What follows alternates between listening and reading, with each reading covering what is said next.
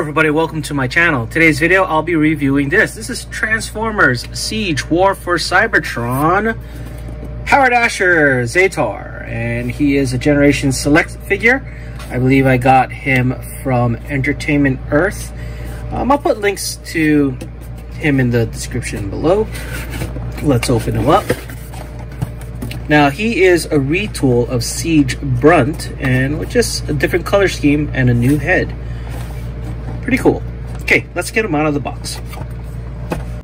Here's Powerdasher Zetar out of the box. He comes with his set of instructions. You can see over here.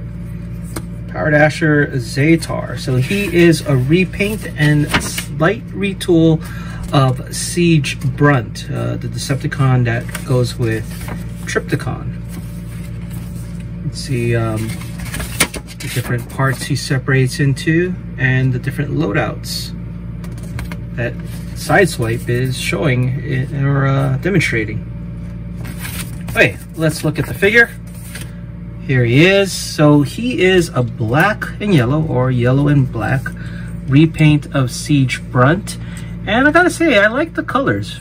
Maybe it's just a combination of black and yellow. The other thing I really like is, look at that head. It is so 80s. I love that they took the time to put multiple paint apps on the head to make them, at least the heads, look like Powerdashers. And you can see the little cone here. I'm just gonna pull it off because in transformation this can come out and you can see, look at that. So he really needs this part. If you lose this, it's kind of out of luck here. Pretty cool though. So yellow and black with silver paint. Nicely done. No battle damage. A little plain on the bottom for my liking. I'm kind of curious what Toy Hacks will do though. But all in all, pretty nice. I think I like the color combination on him. Now, again, he is a repaint of Siege Brunt, so there's really not much to say about him. I did a review of Siege Brunt a while ago, so I'll put a link in a card somewhere here if you guys want to check it out. Okay, let's get on to the articulation of the figure. The head is not on a ball joint, but he can spin 360, I think. Yeah, there you go. The arm rotates 360, goes up at the shoulder, bends at the elbow, little claws here. He can rotate at the wrists. Oh, I forgot something. He can rotate at the arm. He does have thigh swivel. Kind of do splits. You can kick this far up, this far back, bend at the knee, and he does, of course, have ankle tilt. I don't know. I really don't know how I feel about this ankle tilt. It's like so much gap. I mean, granted, I'm guessing they're not expecting you to have super wide stances like this, or just kinds of, I don't know. I guess it looks okay. Maybe it's just me. I don't know. Would be nicer if there was a better design for ankle tilt.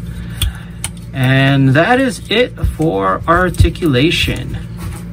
Wait, let's get this guy into his vehicle mode. Here's Powerdasher Zetar in vehicle mode, and I gotta say, he looks kind of plain.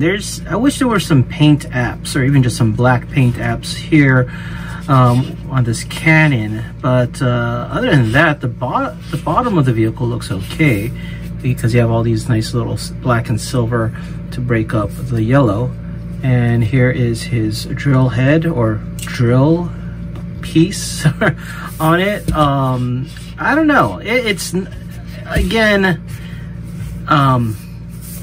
it is a repaint of Siege Brunt. It seemed to make more sense for me in my mind for Siege Brunt, but like this part, it just kind of seems forced. I know it's easy to do for Hasbro, being that this is a repaint, but I'm not exactly pleased with it.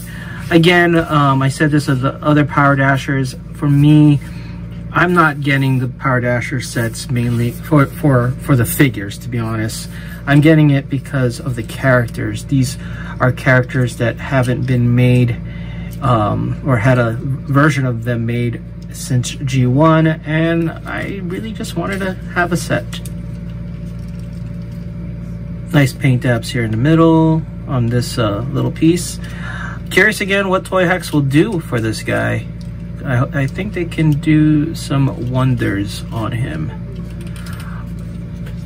Wait, let's get him back into robot mode for some size comparisons.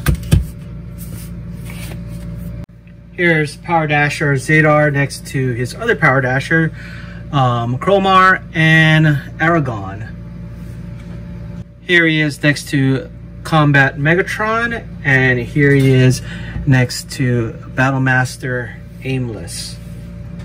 Just like all the other Powerdashers, he is not a must-have in my opinion. Now, for me, I got him because he's a Powerdasher. I wanted a complete set of Powerdashers because we haven't had Powerdashers as characters made since G1, and I think they're a good rendition of them. And but other than that, if you're collecting Siege, I don't think you're going to be missing out on anything.